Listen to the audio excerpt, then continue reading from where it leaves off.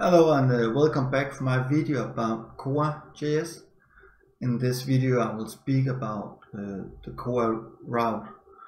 You use it if you need to build an application where you have a URL you need to listen on.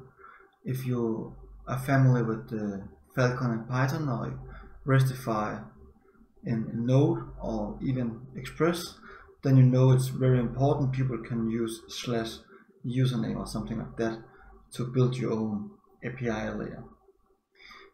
In Koa you can download the koa-route, and then you basically can use koa-route as a middleware.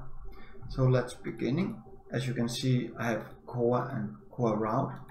You can just install them, so I just say npm install. When I have this installed, I want to create a new file, app.js, and inside here I want to make a constant called koa-route. And then I need a constant koa is equal to koa, and then I need to build my app.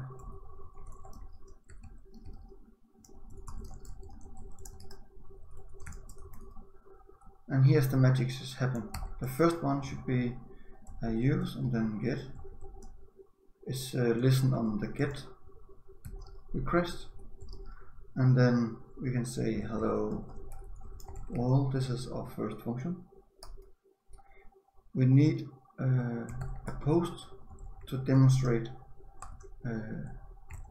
how you can use post, and to this we want to the user and then the name, and inside here we want to build a function called post name. Now we need the app listened on port 3000. But before we are ready to test this, we need two functions. The one with the hello world and the second with post name. It should both be asynchronous. The first we need is hello world, and we need the data inside. And then we need a function here to call post name, and then we need name. Name is the param we need inside here to dynamic using.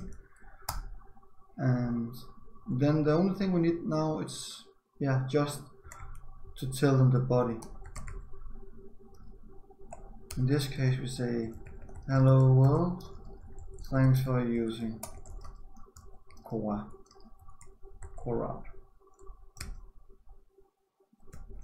And down here we want to say hello plus the name, and then we say comma, thanks for using koa-route, and then we should be up and running to say node index node app, sorry, and then we are up and running. If we're going for this one first, then we can see this is respond, thanks for using koa-route.